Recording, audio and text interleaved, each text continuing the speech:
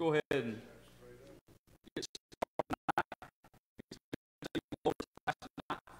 Thank you so much for being here for this Bible study. I hope you've had a great day. All of you did not wash away yesterday, last night. We had a good rainstorm, stormy time yesterday, but it was not as serious as it has been in the past. We were actually yesterday, and a tornado warning went off. Well, in the area, but it must have been in clouds, so it did not come down. That was good, but a lot of good.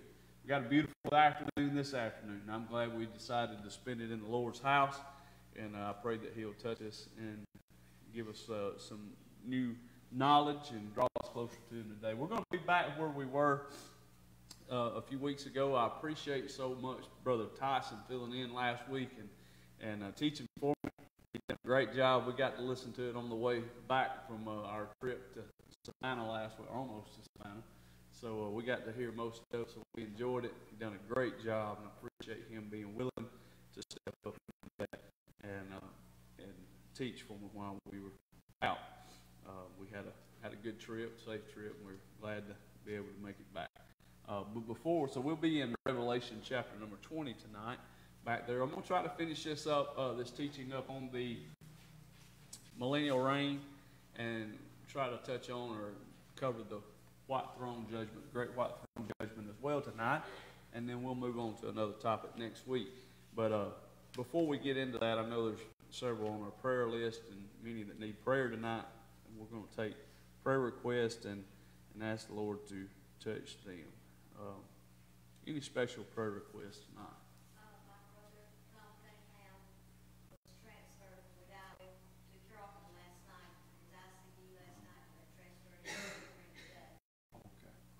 Pray for Tom County. Right. Yeah. Is that the same thing that's going on? Okay. Let's remember Tom Cunningham. Yes. I know you just lost her mother. Yeah. Loretta Shaw. Okay. Let's remember her family. Is that the lady? That's the lady who passed away. Okay. It's Katie Shaw. So let's remember that the Shaw family. Just found her passed away this afternoon very suddenly, so remember that family. Also, please remember the Nolan family.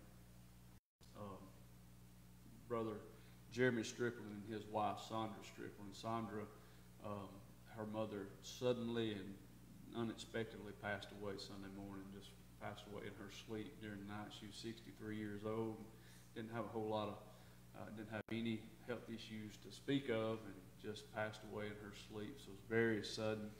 And not too long ago, about a year ago, they lost a cousin to a tragic car accident. So they've been through some storms. So y'all pray for them, pray for the Nolan family, the Strickland family, and pray that God will just give them some comfort during this time. They're really taking it hard. So please pray for them.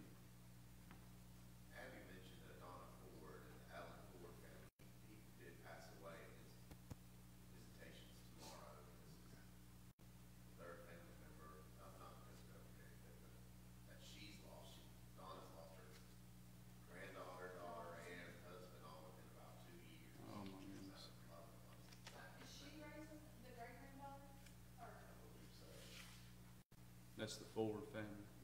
Okay. Just remember that family. Any others? The entire community of Douglasville and the Hudson family. Yeah. Mr. Hudson passed away Monday in the tragic accident. He was the owner of Hudson's Barbecue, correct?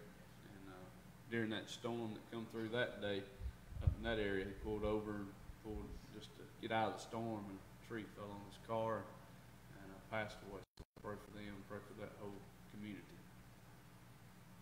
Any others tonight? Maybe some unspoken requests, any unspoken, all over the house. I'm glad God hears our requests when we bring them to Him, but I'm also glad He knows what we need even before we ask it. And even those things that we don't feel liberty to ask someone, He knows about it. And we can just talk to Him about it, and He'll help us through it and touch. Any others? Yes. I guess just our local law enforcement, but we know a lot of craziness here lately. Yeah. Matter of fact, there was a chase this morning that come through Carroll County, Andrew Franklin, and it wound up being Heather's brother chasing the guy. Heather followed shortly after. They wound up catching the guy. Everything went okay. But just, you see a lot of that here lately, and a lot of it's been people from out of town, out of state. Like it's just kind of starting to be a pattern as far as what they're dealing with, on a daily basis. People running or being violent towards them, and it's all people coming from like out of state and things like that. So just keep them in your prayers because they go through a lot. It's kind of nerve-wracking. Amen. Pray for the law enforcement, especially. We need to be praying for them every day. Pray for their family as well as they stress and worry about them as they go to work. I don't know how it would be to stress about what my wife does or what her husband does, for work. But that's the role of a law enforcement officer. So let's pray for them and their families. Pray for our government. Keep them in your prayers. Pray that God will move in our government. Amen. I tell you what we need in Washington. We need God just to save a bunch of them. Amen. If they'd all get saved, we'd be in a whole lot better shape. And I know there are some Christians there and those that are following the Lord, but they're far and few between. So let's pray for them. Pray for our government. Pray that God would just, even without them knowing it, guide them to make decisions that would be good for the church. Amen. Any others tonight? Okay. On Friday. All right. So we're just hopeful that it's good enough where maybe we can have a race right through the day, especially with you and summer. That'd be great. Yeah. Let's pray for Clancy. It's kind of long and all of his appointments, so we're praying for us. Yes.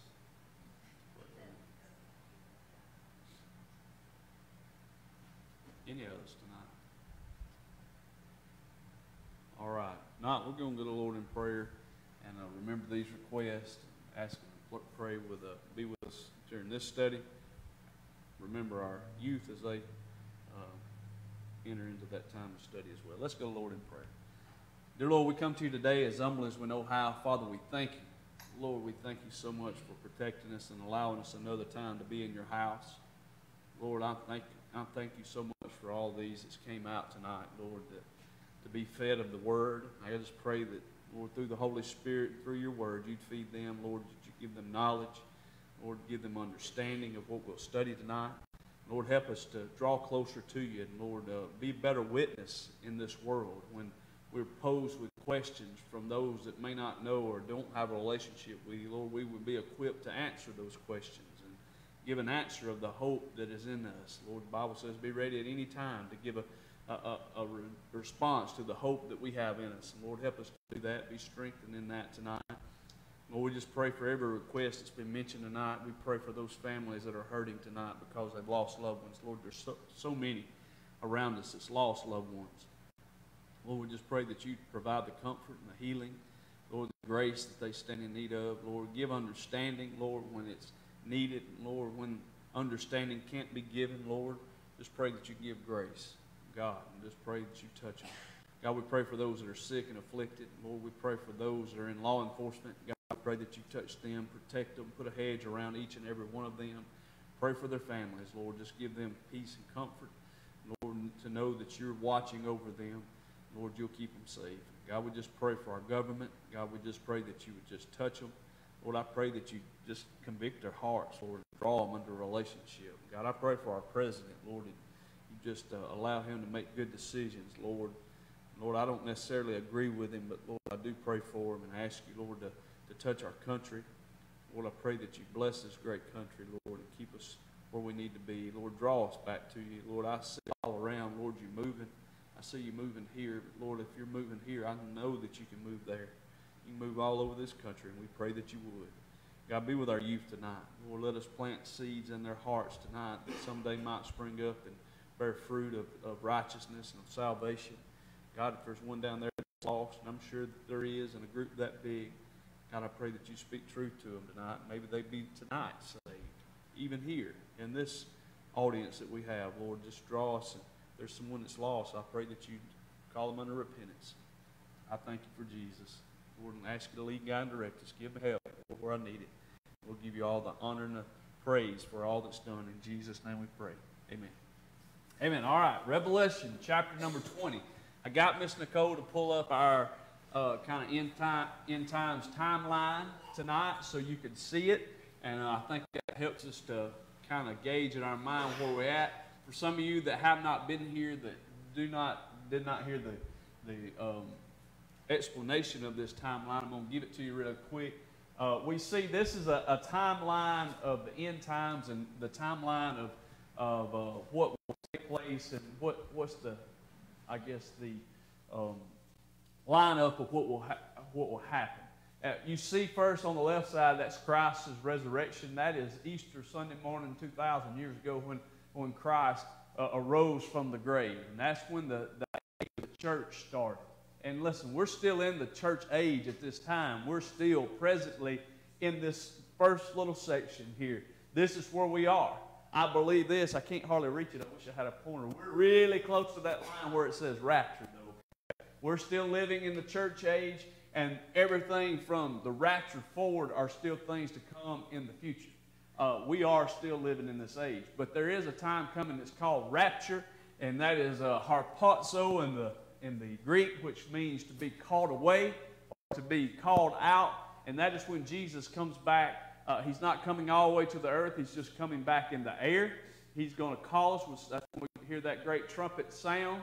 And then the Bible says in 1 Corinthians chapter 15, in a moment, in the twinkling of an eye, we shall be called up together with him. First, those that are already passed away, they will be arisen from the dead. Their bodies, listen, what we're talking about here at the rapture is our spirit's already in heaven. To be absent from the body is to be present with the Lord. That's where your spirit goes. Once you pass off this earth, your spirit is in heaven instantaneously. There is no soul sleep. There is no time. You are there in heaven. As soon as you take your last breath here on earth, you take your first one. It's spiritually in heaven. But our bodies stay here. We put them in the grave. But at the rapture, those bodies are going to arise. They're going to be reunited with the spirit that is coming with Christ for a great reunion in the air. Amen. And then it says those of us that are alive and remain, there may be some of us here today that are alive. We haven't passed away yet. That are alive when that happens. It says we'll be called up to meet them in the air. So we won't stop them from going, and they won't stop us from going. If we know Jesus, and let me say this, that happens to all those that have a relationship with Jesus, okay? The only people that are called up at that time are saved people. Saved saints that are passed away, saved saints that are still alive. And that is just those that have been saved during the church age or raptured at that time. That's called the church. We'll be raptured. During that time, we'll be in heaven for a 7-year period called the tribulation. You see that there? And that's where we will spend that awful time. That's broken down into 2 different sections. 3.5 years of seemingly peaceful time on the earth. There's going to be great chaos when people leave with the rapture, but the Antichrist is going to come. He's going to calm everybody down. He's going to act like he's bringing peace. And for 3.5 years, there'll be somewhat peace. There will still be there will still be a lot of tragedies that go on. The seals will start taking place at that time. There'll be a lot of death during that time. But for most part, it will be kind of a peaceful time in 3 years. It's a false peace, though. Because at the halfway point, he's going to break that peace treaty, and then the great tribulation, the last 3.5 years, is called the Great Tribulation. That's going to break out, and that's when things are going to get horrible. I'm talking horrible here on this earth. And that's where God will judge this earth, those that are lost, and that will all take place during that 7-year period. The church, those that are raptured, will be in heaven. We will not be a part of that. And I know that there's a lot of people that will say this, well, I've talked to somebody and they think we'll be here for that. They think we'll be a part of that. Or some people even say we're in that right now. That's false. That is not true. The Bible teaches and plainly, I can't get into all that scripture tonight, but the Bible teaches that we will be pre-tribulation raptured up out of the church. And the main reason I believe that is if in the book of Revelation, it's talking about the end times. Well, the first 3 chapters, it deals with the church. You remember Christ told John, he said, write these letters unto the 7 churches in Asia Minor. And he speaks to every church and talks about them. And he's talking to the church. Well, then in chapter 4, he says this, I heard a voice that sounded like a trumpet that said, come up hither. And he went up and he got to see heaven there for a minute. And then from that time on, the church is never mentioned again until we get to read about the marriage supper of the Lamb and all later in Revelation. But all that deals with, the rest of Revelation deals with is the tribulation period. And that's just Scripture proves that there. And there's other Scriptures in there that does that too. But, so we won't be here. But that tribulation period will happen, and that second one that's pointed down, that is the second coming of Jesus Christ, okay? That's when Jesus comes back to the earth to put his feet down, back on the earth as a triumphing king coming back to that last great battle called Armageddon. That's where that takes place in chapter 19 of Revelation. Then he will do away with all of the enemies. He will wipe off this earth, and he will, at his second coming, do away with the devil. And that's where we find ourselves in chapter 20. The first verse says this, I saw an angel come down from heaven having the key of the bottomless pit and a great chain in his hand, and he laid hold on the dragon, that old serpent, which is the devil, and Satan, and bound him 1,000 years. All right, so he binds it. He doesn't do it himself. He doesn't have to. He just sends an angel, and he comes down, and he takes the devil, he binds him in chains, throws him in the bottomless pit, sets a seal on it, and says, for 1,000 years, you are in jail. Okay? He is in jail. Yes, ma'am. Are we part of that army that comes back, or is that just angelic beings? No, we're coming back with him at that time. Okay, that's a great question. So like as warriors? Yeah, absolutely. We're coming back as the saints, and it says he'll be coming back riding a white horse, and we'll be coming back with him. All the saints that are in heaven will be part of that army that comes. I'm not sure that we'll have to do a whole lot of fighting because Jesus has got all the power in his hand, right? We're just coming back with him to be a part of that, but we will be part of that army that comes back. He does away with Satan. And then this 1,000 years of peace takes place on the earth. It's called the kingdom, the millennial reign. It's 1,000 years. And you say, well, why do you think it's 1,000 years? I'm not going to read it because I don't want to get bogged down in Scripture tonight. But in the first 6 verses there, John said 1,000 years 6 times. He mentions it is 1,000 years, a literal 1,000 years. Some people say, well, it may not be a real 1,000 years because the Bible says that one day with the Lord is as 1,000 years, and 1,000 years is as one day. And we take that. But listen, you can take your Bible literally, okay? It is a literal 1,000-year reign of Christ. And what it's going to be, I wrote these down.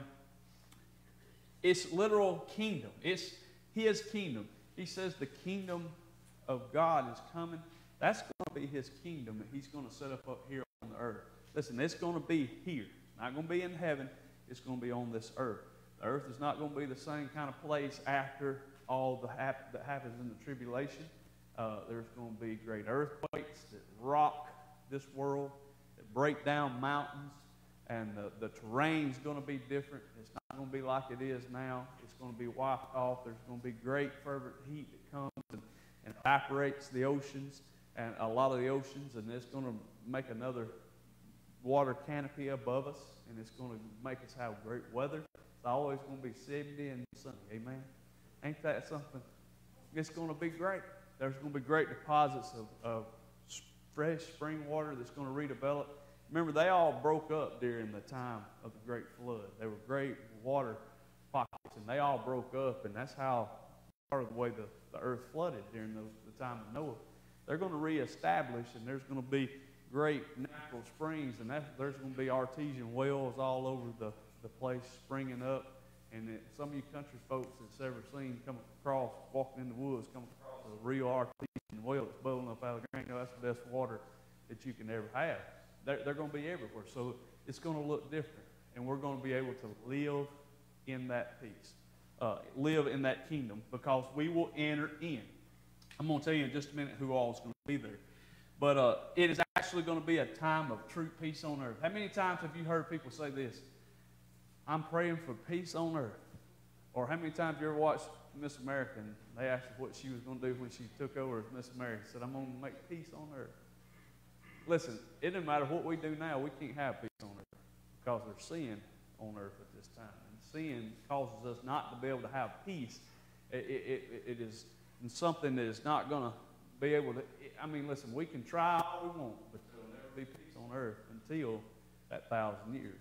But it's actually going to be a true 1,000 years of peace and tranquility. It's going to be as it was supposed to be unto the original creation back in the Garden of Eden. Listen, nobody will die.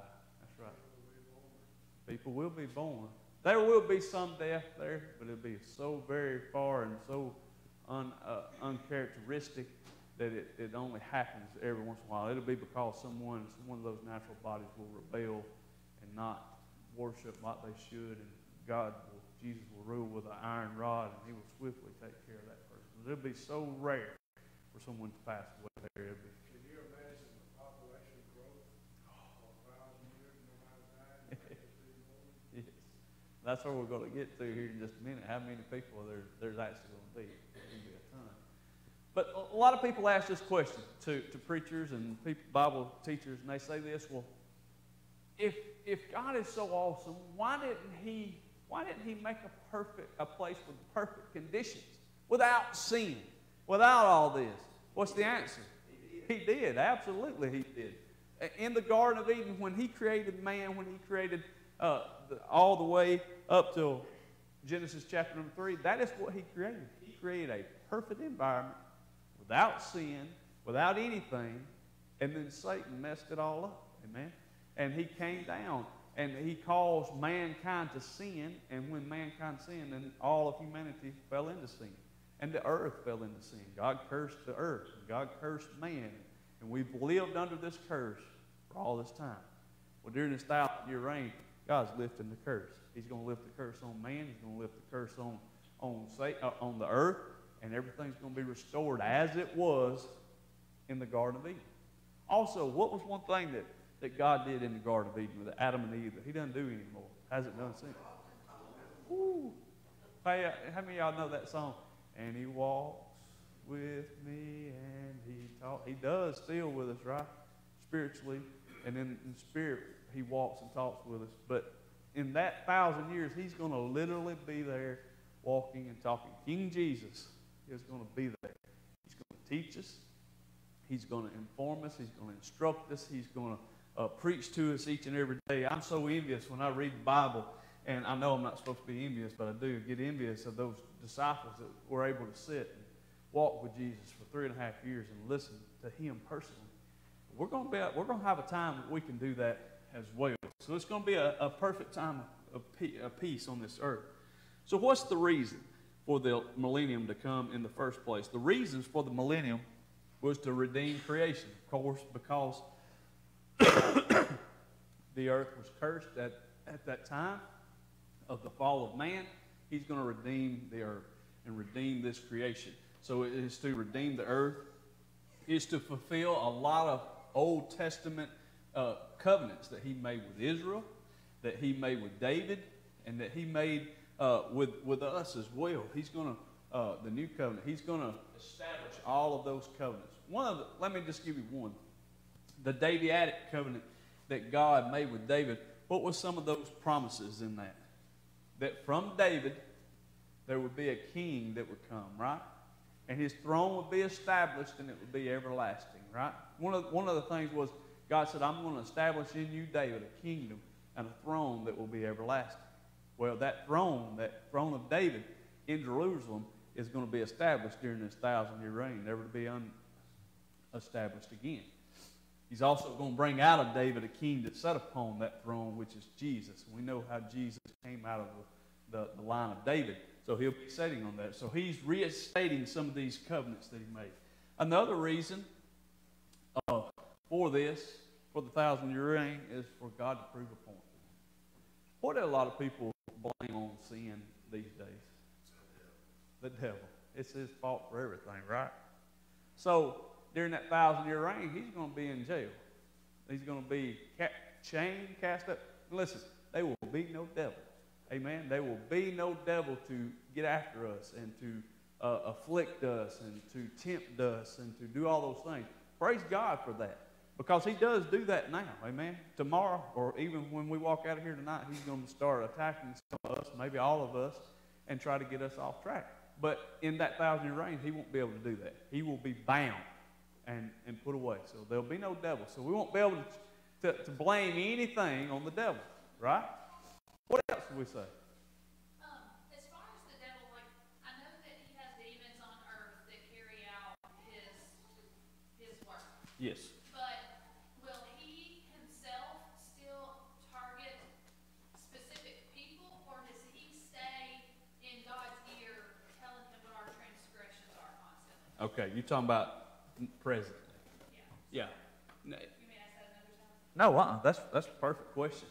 Now, he does have henchmen. He has demons that he does. One of the places he does come and move to and fro in the earth. Job chapter 1 says that, yes, God asked Job, said, Job, Satan, what have you been doing? So I've been going to and fro from the earth to there. But one of his places that he does reside is still in heaven. He's there. The Bible gives one of the names for the devil is the accuser of the brethren. So he's there accusing us.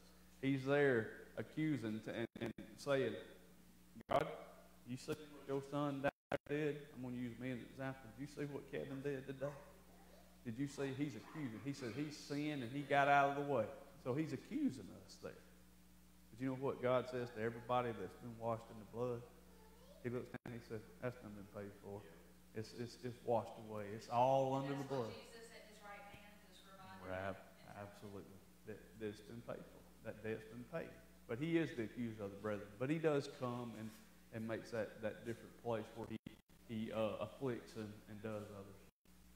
But he does have many other angels and demons that goes and do that.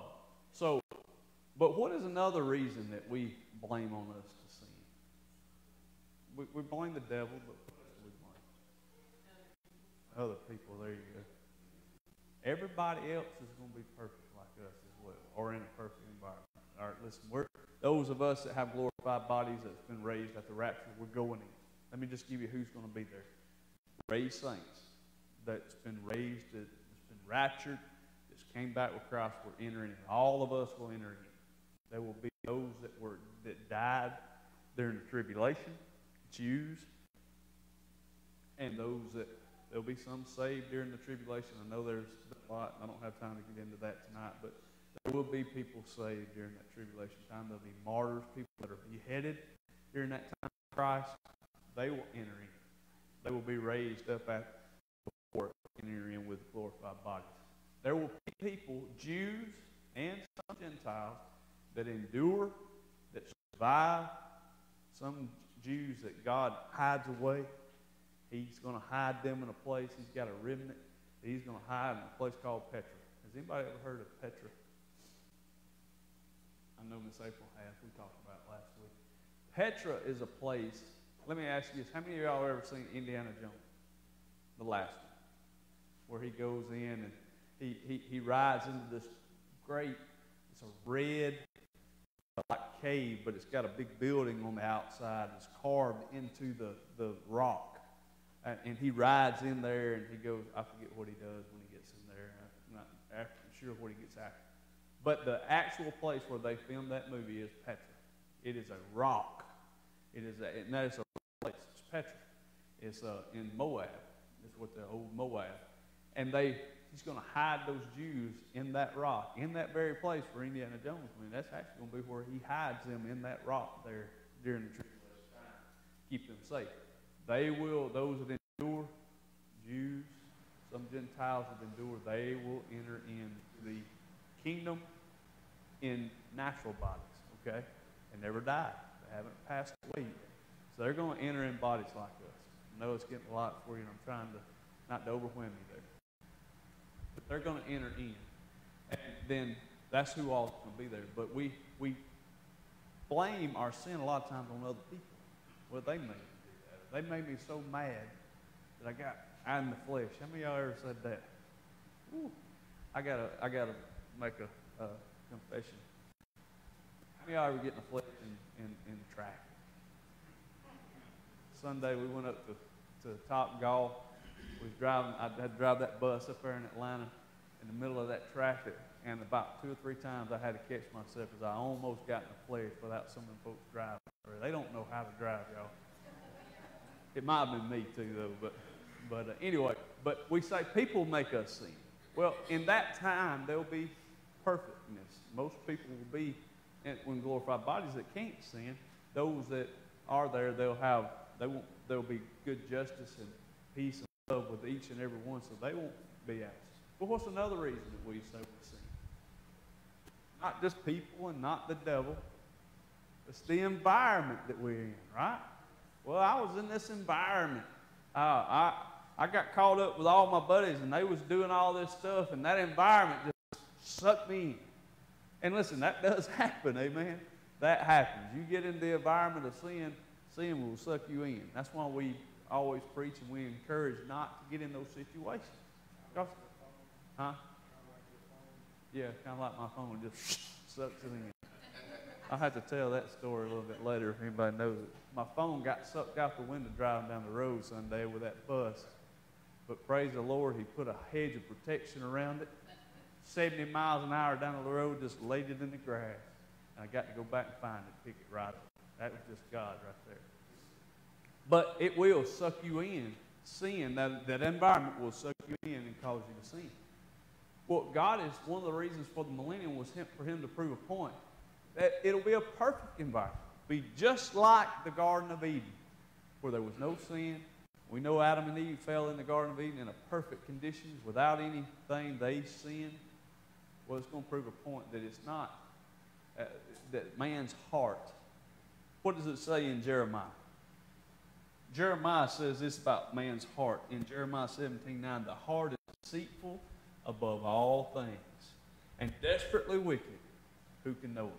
He's proven a point that man's heart is actually wicked. It is man that needs to be renewed, because we, even in a perfect environment, some men will still, and men and women will still choose to sin, because we're going to see what happens in a minute. That man will still mess up, even in a perfect environment. So we have to be regenerated. We have to be renewed in the spirit and with the blood of Christ for us to be made perfect. What's going to keep this perfect environment from falling in? Because there will be. This is going to be a theocracy. All right, it's not going to be a democracy. A democracy is when everybody decides what they want to do, and when the majority decides, then they do it. That's why we cannot control the moral things, because we get enough crooked people in government, they can decide abortion is okay and abortion is legal. And the devil's not going to be there. That's right. That's one thing that will keep it from falling. The devil's not going to be there, but it's also going to be a theocracy or a monarchy. It's going to be like there's a king, okay? The king is in control. Jesus Christ is the king, and he's going to rule everyone with perfect justice, and we're going to obey. There's going to be obedience to that all the time. And like Clyde said, the devil won't be there to mess it all up. Even those people in our bodies, they will be subject to obey what God says, and they will do that during that time. So we won't be in that environment that will cause us to sin. But at the end of this thing, do y'all remember? Let me read this to you.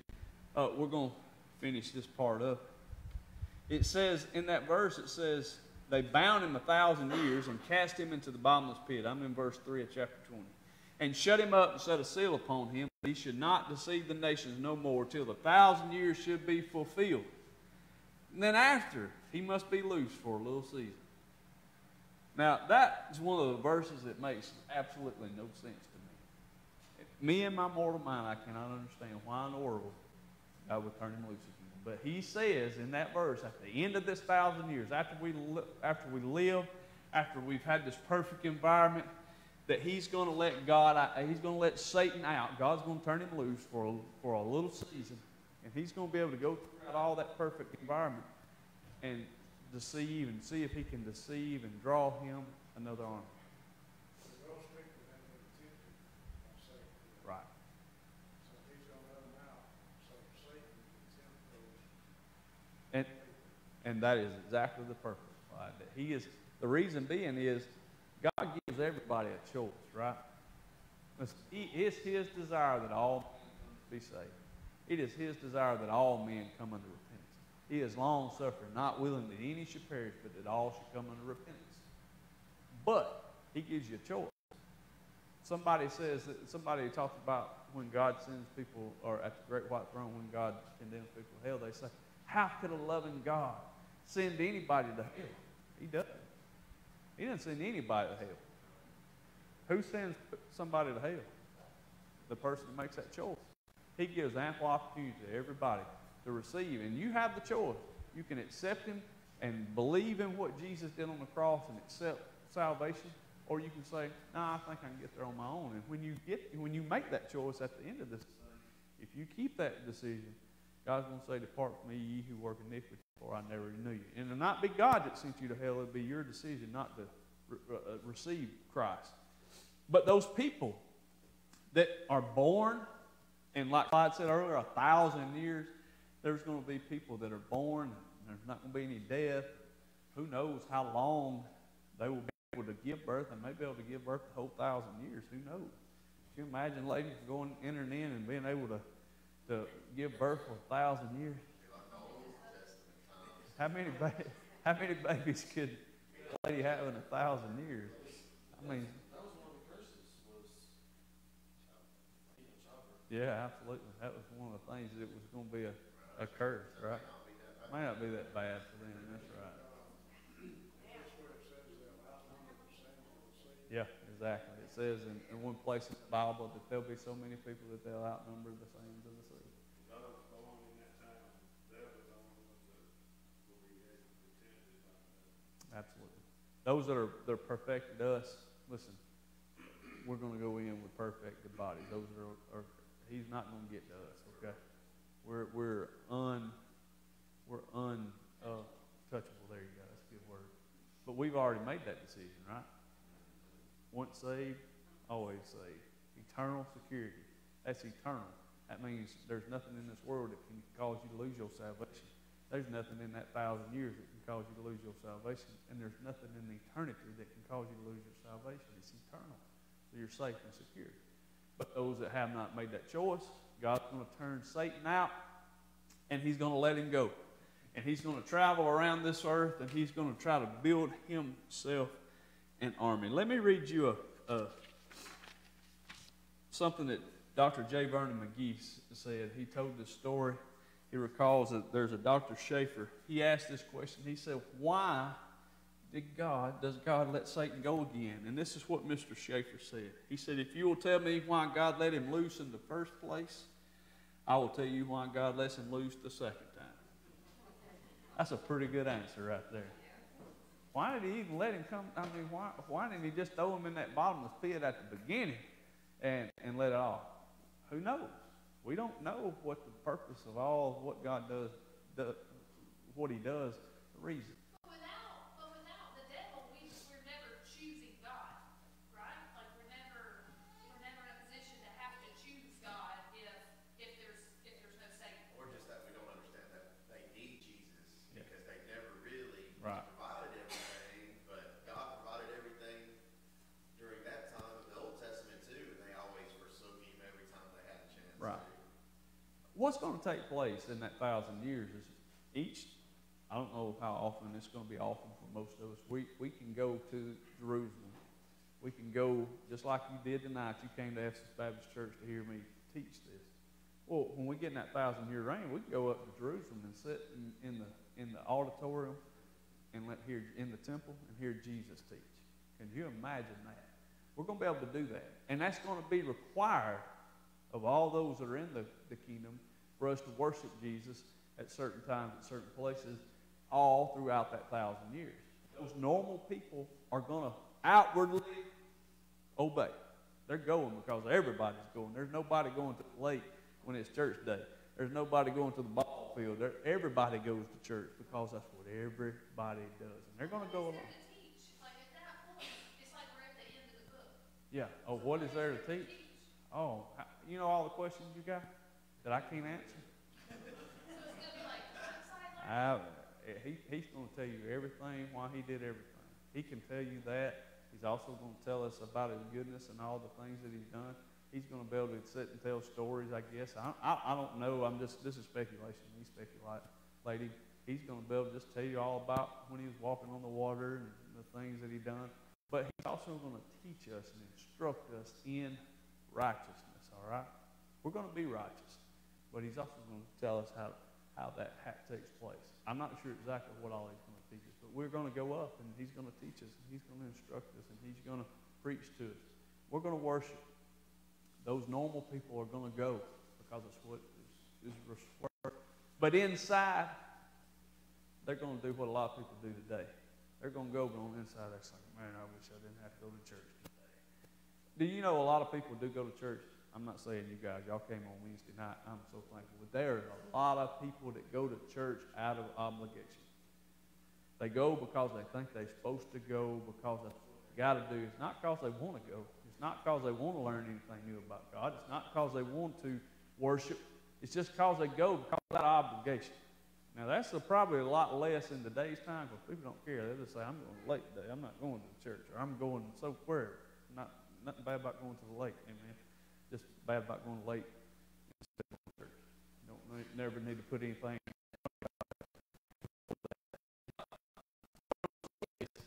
People, you know, some people, well, I'm here. You know, and that's what they're going to go. But they're going to have to because they're going to be ruled by Jesus. So at the end of this age, Satan's going to go around, and some of them in the perfect condition, in the perfect, there's no sin, nothing to draw. When Satan comes around and say, don't y'all want to hook up with me? We'll go overthrow him. You know what I do? I hate going up there. I just do it because I have to. I'm going to hook up with you. And he's going to make him an army. And it's going to be a big army. And they're going to march all the way up to Jerusalem and surround that temple and try to overthrow him again. Can you believe that's what Satan tried to do on the first time? Tried to overthrow God in heaven. God kicked him out. Tried to mess up everything on earth. God put him in the bottom of the pit. He tries to do it all over again. It's about Satan. He tries hard, right? He don't never give up. He's going to do what he wants to do. But he never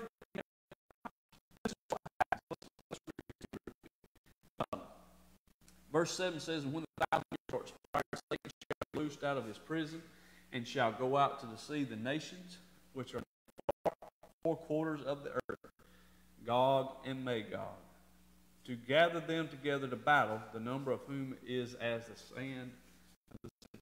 Just like you talked about, Brother Clive.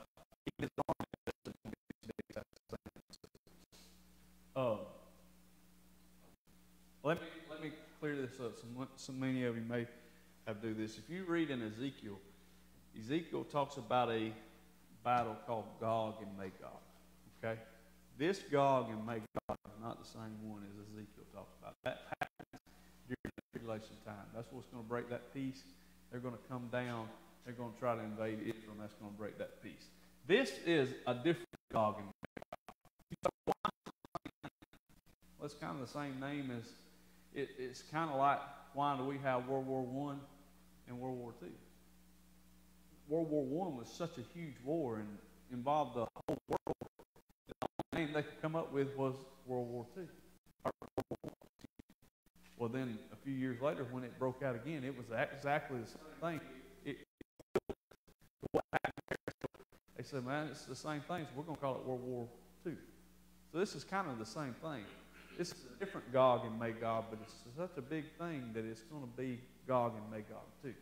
So he calls them down. They come around and they surround Israel. Listen what it says in verse 9. And they went up to the breadth of the earth and compassed the camp of the saints about and the beloved city. And fire, listen to this, and fire came down from God out of heaven and devoured them. That was a great battle, right? That was short and sweet. That just shows you how much power God has. He didn't even address them. He just sent some fire down. Poof, they were gone. Satan and that huge they just got together. God just sent some fire down from heaven and it just obliterated them, annihilated them. There was really not even a battle. God just took care of it. So he defeats him at that time. It is completely defeated. Verse 10 says, and the devil that deceived them was cast into the lake of fire and brimstone, where the beast and false prophet are, and shall be day and night forever and ever. So this is what happens. Yes. I thought about just what you made a comment about just how instantaneous it will be. And, you know, that hits my head so many times. Then why even try? Why try? Yeah. So, you know, and I'm asking God, why is he even trying something? Because it's not really about the battle. It's about the individual souls that he wants to take. If he gets one, it's a victory. Absolutely. In his eyes, just one. That is a great point. That makes good sense, because I was sitting here thinking, well, does he not hear us? Yeah. It's a Doesn't smack he in know God's how, if he face. knows this is how it's gonna end, why don't he just stop? So that, Because it's not, like Tyson said, that's a great point. It's not about him winning. He can't win. He wants to win. Listen, he does, but he's not.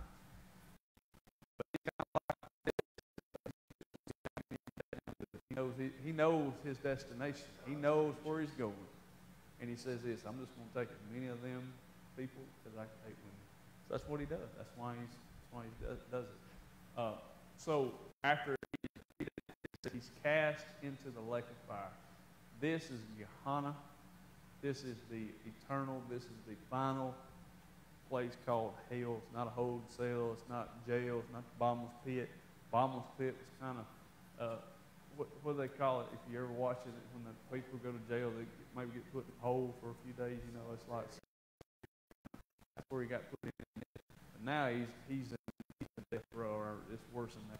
He's locked away. It's a lake of fire. He throws him there with the false prophet and the beast, and that's where he'll spend eternity tormented day and night, forever and ever and ever.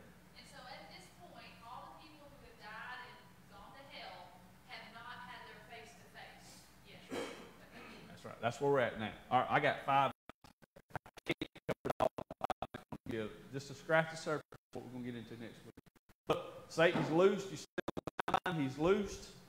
He's defeated. Then there's the great white throne judgment. Now, this is a judgment. Bible says this. It's appointed unto man. That means we all stand in judgment one day. It's just according to which one we're going to stand in front of, right? We've talked about this, some of you that weren't here. There's a judgment that Christians are going to be done in heaven during that tribulation period while we're in heaven, but it's a bema seat.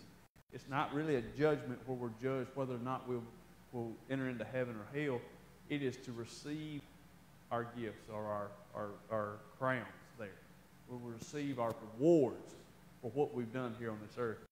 The second one is that's where all lost people from all eternity will stand before Christ and be judged. That takes place, at that time. Let me just read the scripture to you real quick. We'll get on it. Verse 11 says, and I saw a great white throne, and him that sat on it, from whose face the earth and the heavens fled away, and there was found no place for them. Stand before God, and the books were opened, and another book was opened, which is the book of life. And the dead were judged out of those things which were written in the books according to their works. And the sea gave up the dead which were in it, and death and hell delivered up the dead which were in them, and they were judged every man according to their work. And the lake of fire, this is the second death. And whosoever was not found in the book of life was cast into the lake of fire. All right. So, who has been Who has been resurrected or who has been raised from their bodies have been raised up to this point? Only the saved. Oh, the saved, right? That's the Old Testament. The church has been resurrected, and so are those tribulation saints. Just saved people is the only one that's been reunited now at this great white throne. All of time, all the way back. Remember when Cain, Cain slew Abel, but Abel was a righteous person. But from that time, all the way, from Adam's time, all the way up until this, through the 1,000 years and to this time, the person that has died without Christ will be raised.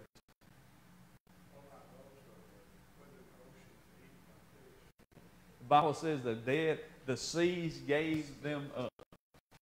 I guess them sharks are going to regurgitate them or whatever, but whatever they do, wherever they ended up, it says the sea gave them up.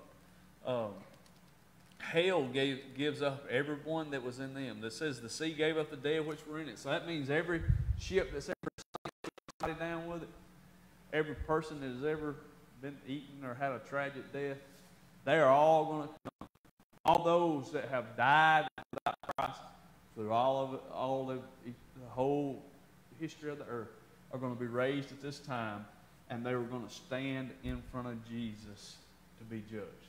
There's going to be two judgments. We're all going to stand in front of one. Either the bema seat because you're saved, or the great white throne because you're lost, and you're going to be judged according to your works. Listen.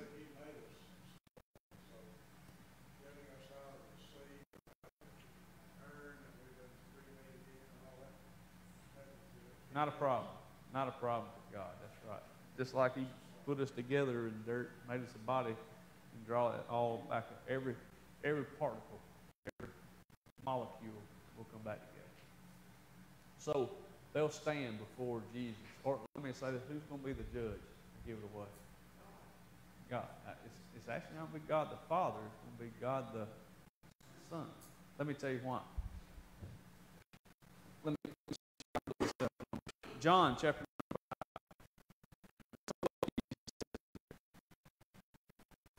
5.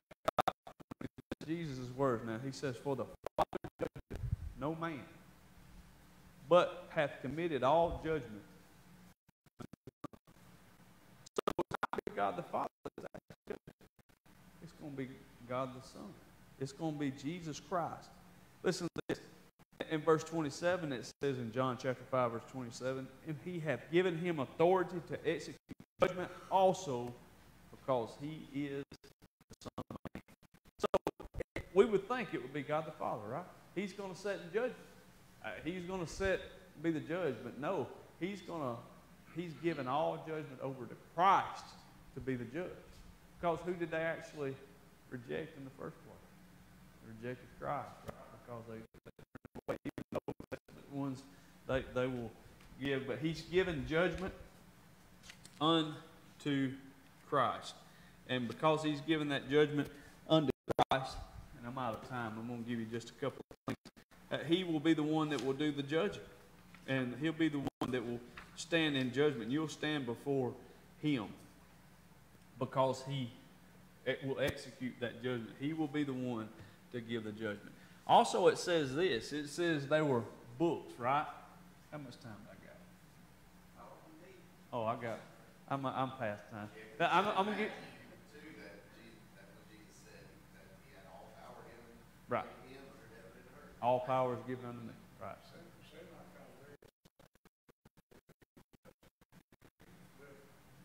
There you go. I'm gonna give that next week too.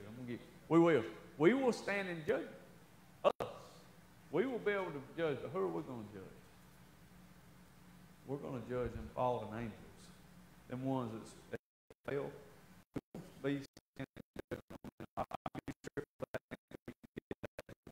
You're exactly right. We'll stand and judge. We'll be judging those fallen angels that give us a hard time. But listen, we all know about what book? the Lamb's Book of Life. That's where our names are written down, right? I know my name is written there. When you get saved here on earth, your name is written in the Lamb's Book of Life. What was that first? Huh? What was The first what? the first book? Oh, I ain't got to all of them. That's the one that we all know. But there's more than one book, okay? She's reading, look at her. This is where I'm going to get to. We're going to talk about the books that he reads out of. It says, and I saw the dead in Christ, and the books, there's more than one book that he judges us out, or judges them out of, not the saved. But the books were open. Another book was opened, which is the book of life. We all know about the book of life, but what we don't probably know a whole lot about is those other books that he's going to judge us out of. So we're going to talk about them next week. And I was going to try to get to all this tonight, but we'll get it next week. The Great White Throne Judgment. Listen, if you're saved, do not worry about the Great White Throne Judgment, okay?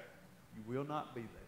We will be observing from somewhere, and I don't know where we'll be at that time, but you will not stand in front of Christ and be judged on what you did, because when Jesus Christ, they're going to be judged according to their sins, their works, which is their sins. And that's what's going to cause them to be cast into hell in the lake of fire. Where will we be judged? Somebody point to it. Where will we be judged? But it wasn't actually us. It was Christ that was judged. And when we accepted that, He bore our sin on the cross. He was judged for our sin on the cross. And when we accept what He did on the cross for our sins, then we don't have to stand before Him in judgment at all, because it's already been judged.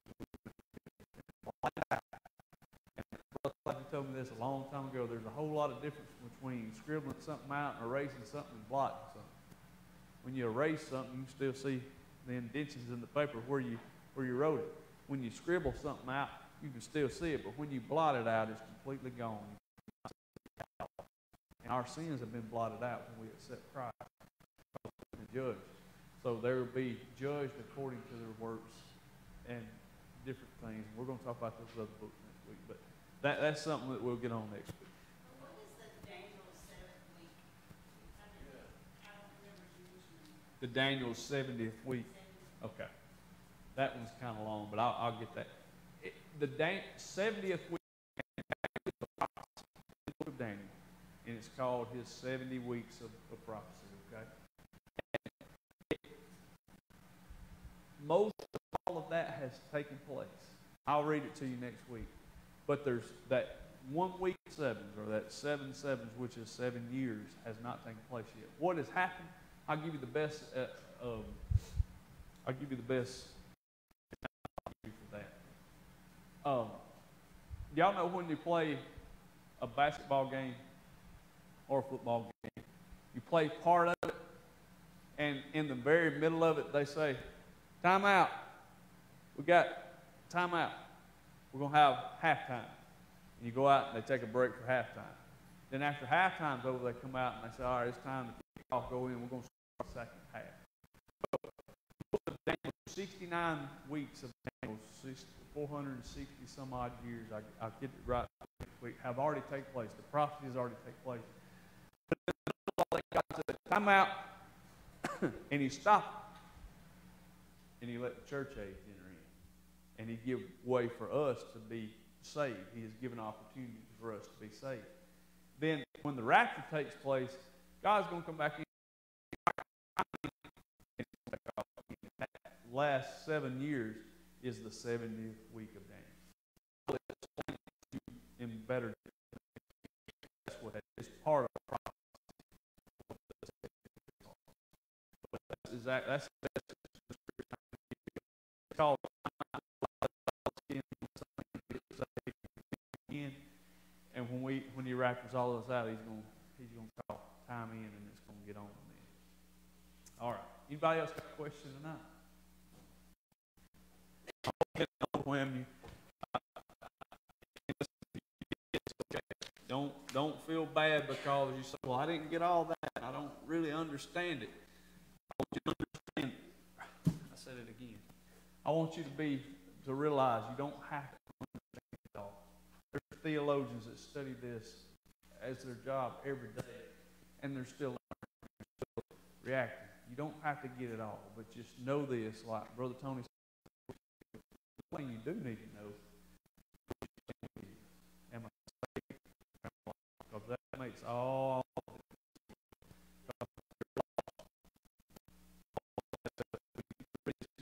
really talk about is going to be really bad. But if you're saved, we got something great to look forward to, eternity. We just want to give you a little bit of information about what takes place here in this time. All right, anybody else got anything tonight before we dismiss? All right, if not, let's stand our feet tonight. Thank you so much for coming out tonight. Invite somebody to come back with you Sunday. Hey, it's good to have you that are visiting with us tonight. Haven't been here very often, but we appreciate you so much for coming. Come back next week. Come Sunday. Invite somebody to come with you. And I hope we have to sit in the choir loft Sunday, amen. It's going to be Mother's Day.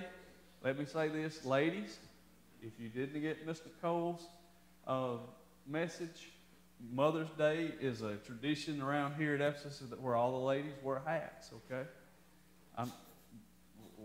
Some of you ladies can describe what kind of hats you wear. It's huh? Yeah, that big. Really, Kentucky Derby style hats is kind of what we do. You know, those ladies get those pretty hats. It's not a cap, it's a hat, as she says. So get you one up, get a pretty one, wear it. Us men, we haven't developed something to do on Father's Day, but I'm thinking about this year to do overhauls on Father's Day. All the men wear their overalls. But anyway, you ladies do that. Y'all come, and we're looking forward to celebrating all our mothers here on Sunday, and looking forward to that. So be much in prayer for our service coming Sunday. Anything else tonight before we dismiss? All right. Brother Tyson, dismiss us tonight.